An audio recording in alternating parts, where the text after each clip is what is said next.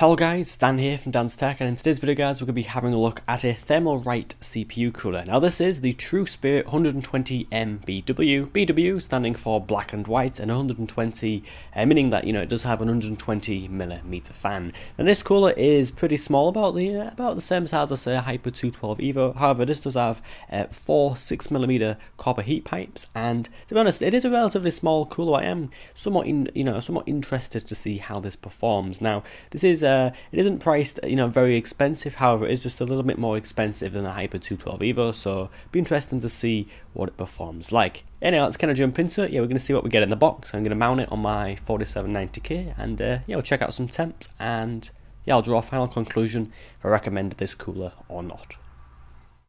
So to get started with an unboxing, inside the package you get an accessory box with all the appropriate mounting hardware needed for all relevant AMD and Intel sockets, including some thermal paste.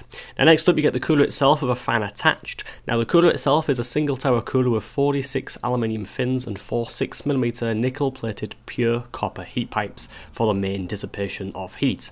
Now moving on to the specifications of the fan is a standard sized 120mm fan with a 4-pin PWM connector and a max noise level of just 24 decibels at 1 meter away.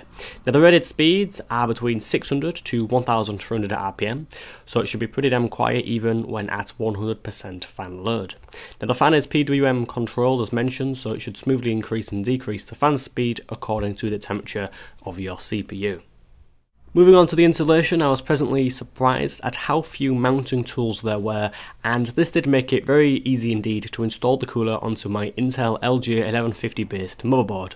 Now to install the cooler, all I needed was to install a mounting plate and also a anchoring plate to secure the cooler in place once it's been seated. And I will say, once I secured these plates into place, the cooler was installed very securely and not somewhat secured like some coolers I have mounted in the past. Now onto the temperatures. The cooler did rather good in my 20-minute Prime 95 test. Now I've recently changed the way I test coolers, as I now have the i7 4790K instead of the 4770K, so I don't have as many coolers to show you on the graph for comparison. Now as for kind of running the test, I do run the blend preset stress test within Prime 95 itself and write down the highest achieved temperature on any given single core.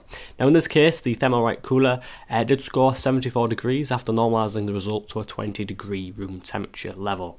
Now overall, yes, 74 degrees was pretty impressive given the actual small size of this cooler and how quiet it was during the test.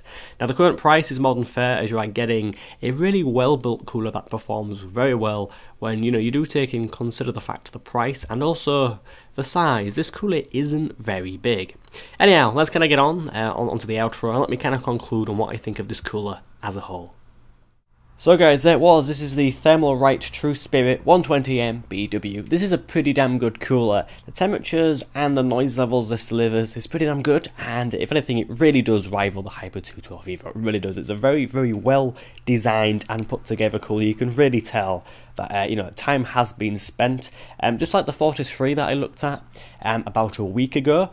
This also is all black at the top, so it is nice to see that cooler manufacturers now are looking at making very attractive coolers. A lot of coolers now are nickel plated, like this one for example, and yeah, quite a lot of coolers now are kind of moving away from being copper. I mean, orange coolers don't look too nice, but copper is a good conductor, but nickel plating it really does make a cooler look very, very nice. And if you've got a nice looking cooler which is also quiet and does deliver some really good temps, you've got a very nice product, and yeah, very nice to have inside your PC. Anyway guys, yes, definitely would recommend this. It's very quiet and does deliver some really nice temperatures, and for the price, yes, you are paying a few more quid than the Hyper 212 Evo, but to be honest, I think this does look a lot more attractive, and to be honest, I prefer the mounted mechanism on this cooler.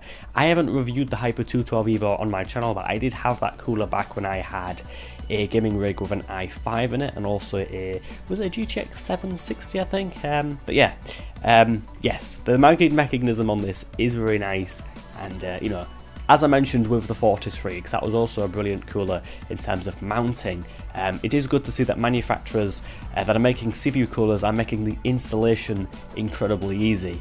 Gaming on computers